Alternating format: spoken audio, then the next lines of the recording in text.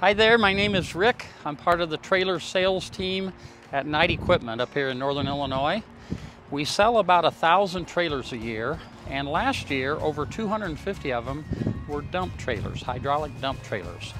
So today what we want to do is to give you some information that will help you pick out the right dump trailer for your particular application. Dump trailers do an awful lot of work. You can use them to haul aggregate materials like gravel, sod, lots of things that are bulk in nature. You can also use them to haul firewood. You can go to the lumber yard, pick up building materials. Lots of uses for dump trailers. You can also load a machine into a dump trailer. A lawnmower, a small skid steer, something of that nature. So today we're going to take a little bit of time and help you with some pointers on how to pick out the correct dump trailer for your application.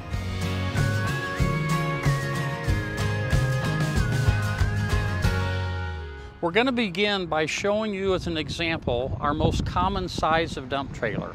That would be a 14-foot or maybe a 16-foot low profile trailer with the deck between the wheels, 14,000 pound GVW, okay? And when we talk about gross vehicle weight rating, remember that's the weight of the material inside of the trailer and the trailer itself. This particular trailer weighs about 4,000 pounds. The gross vehicle weight rating is 14,000 pounds, so that's going to leave you 10,000 pounds to be able to haul in the trailer.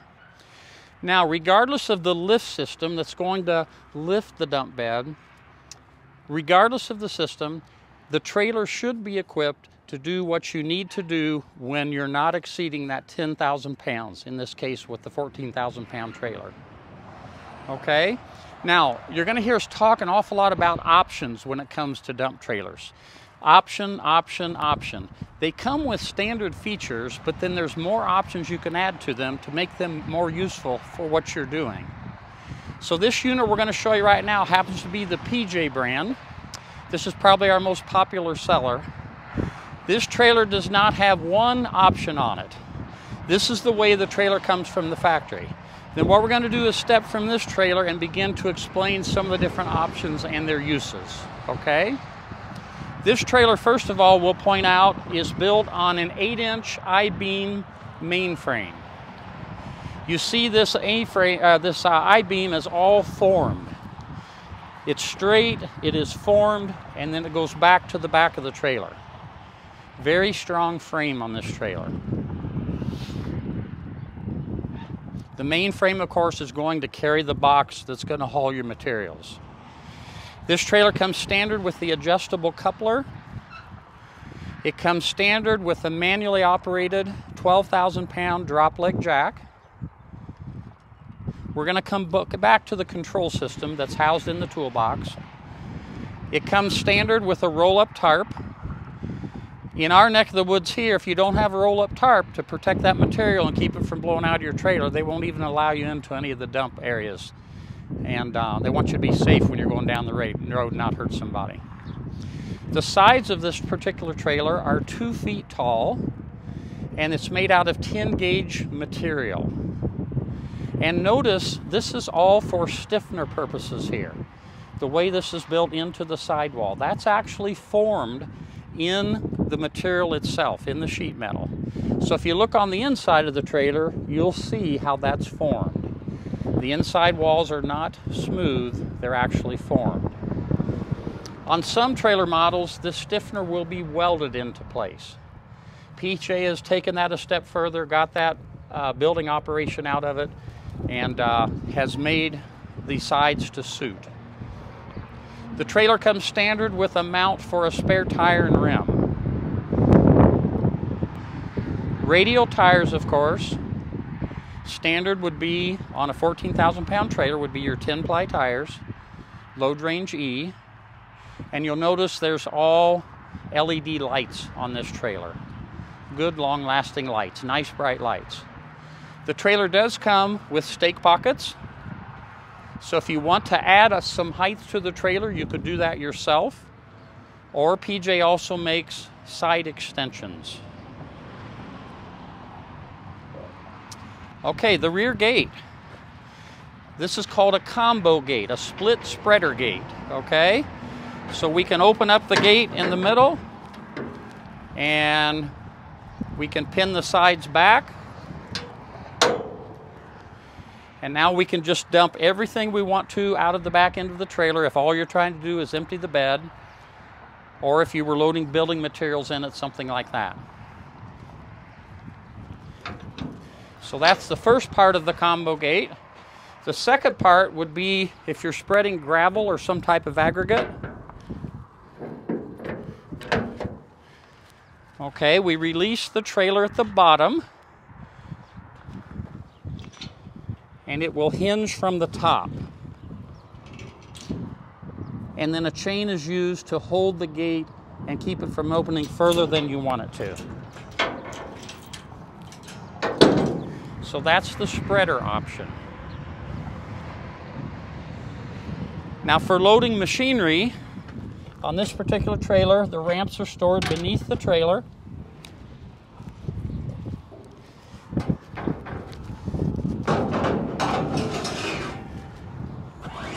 These ramps are 6 feet long, they're good and heavy, so you could load up to about a 9,500 pound skid steer on here if you wanted to.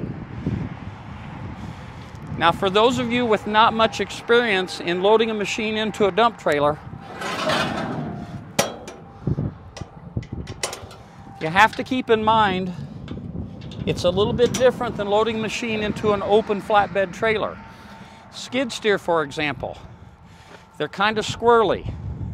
So you need some space on both sides, because when you're a little bit squirrely and that bucket on the front's going back and forth, it's a little bit different than being out in the open. You'll actually be banging the bucket into the side, so you have to take a lot of care when loading machinery on wheels. One time I just about lost a skid steer. It was raining, I was in a hurry, and what I'm in the habit of doing is bringing the bed up just a little bit to take away this point where you're going to go from on the ramps onto the level bed. And what happened was I came up off the ramps onto the slick bed, and the wheels started turning and the machine was going this way and this way. I just about lost it, so you really have to be careful. It's a little bit different than loading an open flatbed trailer. Okay, let's talk about controls for the lift system. This trailer is standard as it comes. It's power up and power down. And what we have here is we have a 12-volt DC motor driving a hydraulic pump. There is fluid in this tank, and of course the battery is providing the power for the electric motor. Okay, we do have an onboard charger to keep the battery charged up, so you just run a typical extension cord to this in the evening when you're down. It's a maintainer, so you can leave it plugged in forever if you want to, and it won't hurt the battery a bit. But you keep your battery charged up that way. Okay, and we're going to talk a little bit more about that later on. So we have a push button control up. Okay, this is a remote control on a cord, and the cord's quite long. It'll probably reach up to your truck if you were sitting in the truck, but you can hook this up to a wireless remote control, which would be more convenient. So if you're spreading gravel and you want to control how high the bed is up, you want to raise it or lower it, you can do it with a wireless remote in your truck, in your hand while you're in your truck. This particular trailer comes standard with what we call a scissor lift. It's a single cylinder, a hydraulic cylinder, and this mechanical linkage that you can see. And this is very popular. What it does is that it provides a lot of power at the beginning of the stroke, and then as you begin to dump material, it doesn't need as much power, it will develop more speed. So this is a very common lifting device for a dump trailer. This unit comes standard with the scissors lift, and you'll see it's a 5-inch diameter cylinder. Now again, that will give you plenty of power if your bed load is leveled from front to back and you don't exceed that 9,500 or 10,000 pounds. It's enough power to raise the bed properly. So what we've showed you here is the way this particular model of trailer, the PJ Model DL, comes standard. There's nothing else that has been added to this particular trailer. Now, what we want to do now is show you the same model, the same design of trailer, but this time we've added several options to it. Some of these options may be beneficial, they may not be needed in your application. So we'll go through this one and just point out the options that we've added to this trailer. Okay, let's start with the control system. Remember, on the standard trailer, it was power up and power down. What we've done now is had them to add some different valving and a 3-button control, and we're adding the gravity down feature. What this does is it helps you to save your battery. A lot of times you've just finished dumping, all you want to do is get the bed back down. So what you can do is you can push the 3rd button and the bed will simply float down. Now it may take a little bit longer, but remember now you're not using the battery, so you're going to save battery life. And again, you still have your standard power up and power down. There's the power down, there's the power up. Also on this unit, to give you more lifting cycles in between the times you charge the battery, we've added a 2nd battery.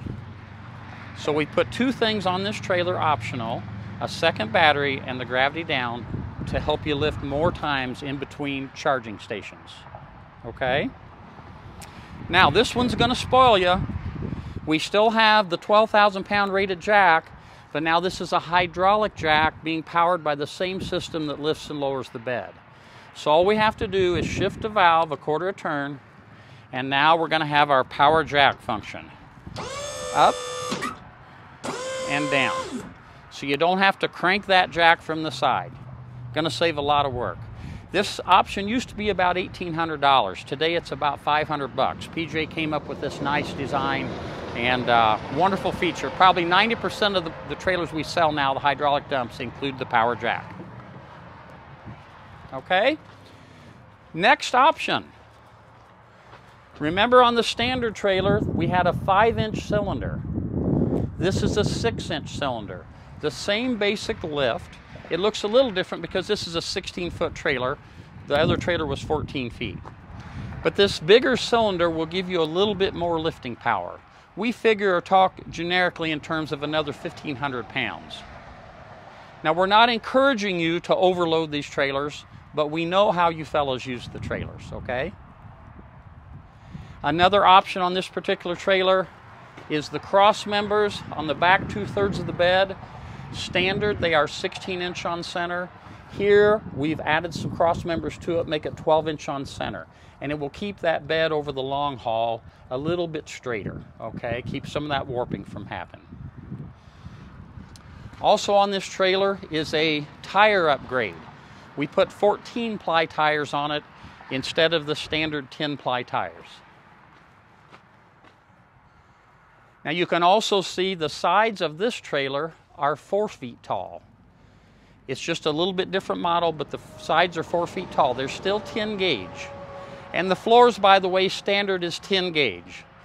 7 gauge would be an upgrade on the PJ model trailer like this. On this trailer, we added a spare tire and rim. The mount is already standard, but we added the spare tire and rim.